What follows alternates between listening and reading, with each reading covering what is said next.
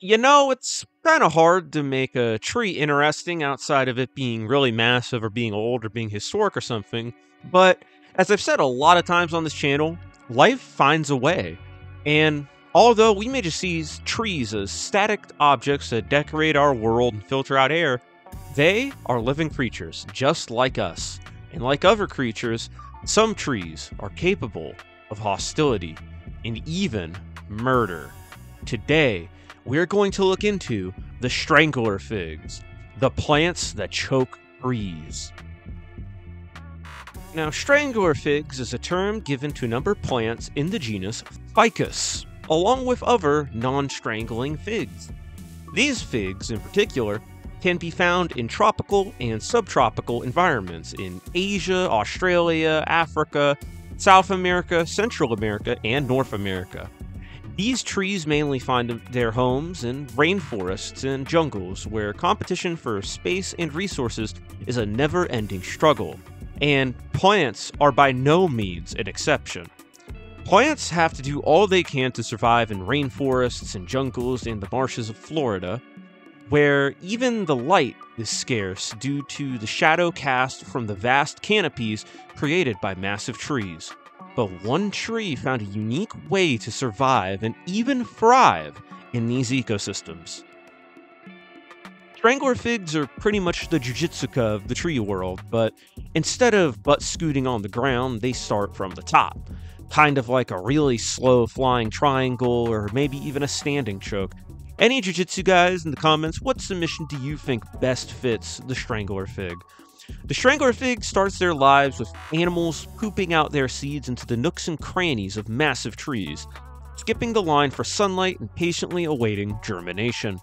From there, the fig tree will grow its roots down the host tree, latching onto it for support and encasing the trunk and branches with its ever-growing roots. The roots grow at a rapid pace, racing to the ground while thickening and merging its roots together, giving it a lattice-like appearance, encasing and improving the support of the tree. Once the roots reach the ground below, the growth accelerates even more rapidly, and while this is happening, the fig tree will shoot out its own branches and contribute to the vast canopy above. Some, but not all, Strangler figs' growth processes will end up completely choking out the host tree, leaving it to die over a long period of time.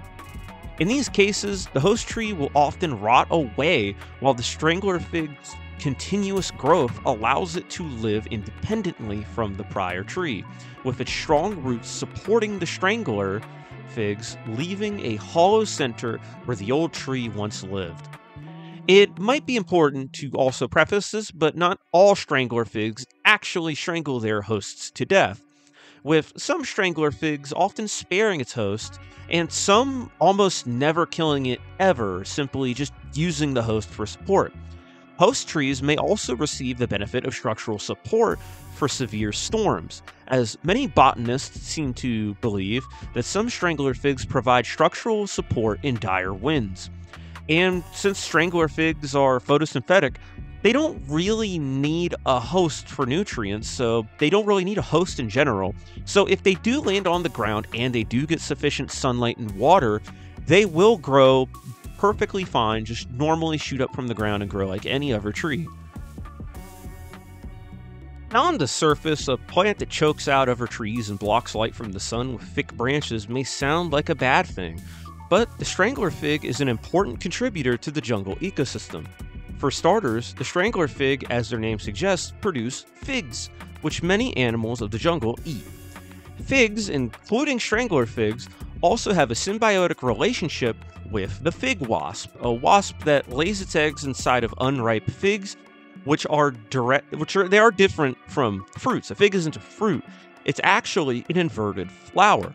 And the only way for these flowers to pollinate is through these wasps, who, in exchange, are given refuge for its eggs and offspring, serving as one of the most specialized examples of coevolution in symbiotic relationships. A good amount of these figs are even edible to humans, and the sap of Phyceus aurea, the Florida Strangler fig, has been used by natives in many different ways. from use on arrows to fishing lines to even chewing gum. Although it is mildly toxic to cats and dogs, so cool cats and dogs out there, make sure to steer clear. And as stated in the earlier section, not all stranglers actually end up killing their host, with some just limiting growth and others just using them for support. In the jungles that many of these figs exist in, they also contribute to the overlooked yet over-your-head ecosystem that is the canopy. A majority of rainforest's life resides in the canopy, serving as a maze where monkeys thrive, birds perch, and snakes move in search of prey. The dense foliage that may block out light for smaller plants below is itself a haven for many different animals above. And as these trees both provide food and shelter, strangler figs are frequented by the animals that call the canopy home, and to the ones on the ground who take advantage of the fallen figs for food. The bizarre appearance and nature of these plants has also influenced mythology and is symbolized by cultures as a symbol of resilience and a connection to nature. So now that I told you about the group of trees that grow from the top down using other trees for support while choking them out and is pollinated via a special wasp that lays eggs inside of its inverted flowers and bleeds chewing gum, do you still think trees are boring?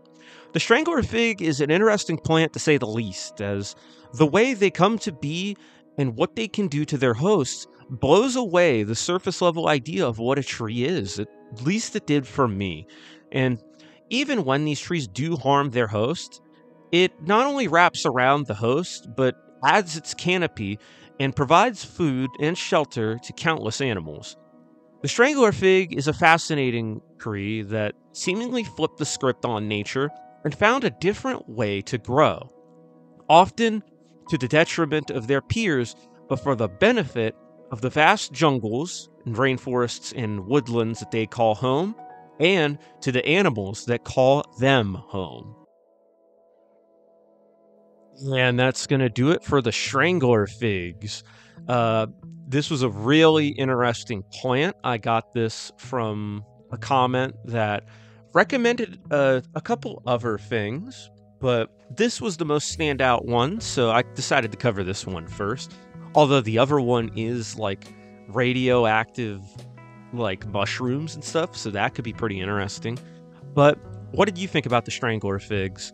Make sure to comment down below, like the video if you liked it, and use that hype feature when it comes out, because I'm going to keep saying it and looking dumb until it does drop. And even after then, I'm going to keep saying hype the video. Hype the video anyways, bro. Subscribe, like, make sure to leave them notifications on, and I'll see you in the next one.